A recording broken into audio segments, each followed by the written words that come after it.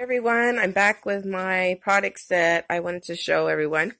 Again, if you are interested in any custom orders or anything you see here today or have any questions, go ahead and send me an email or text me.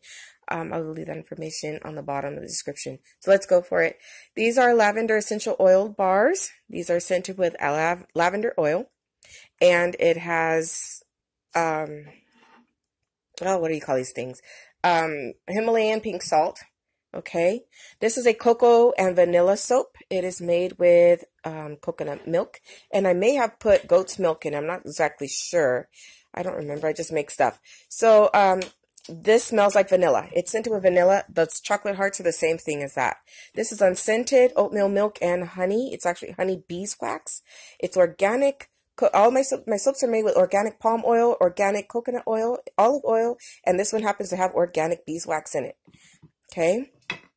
It's unscented. That's what this is. This is a custom order. 4 bars equals a pound, and I made that order for a sister in the church. So these are the same thing as this one here.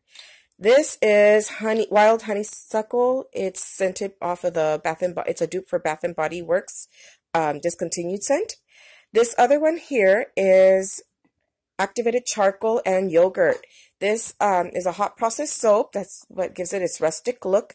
And it's scented with lemongrass sage, which is also discontinued from the Bath and Body Works line that they used to have.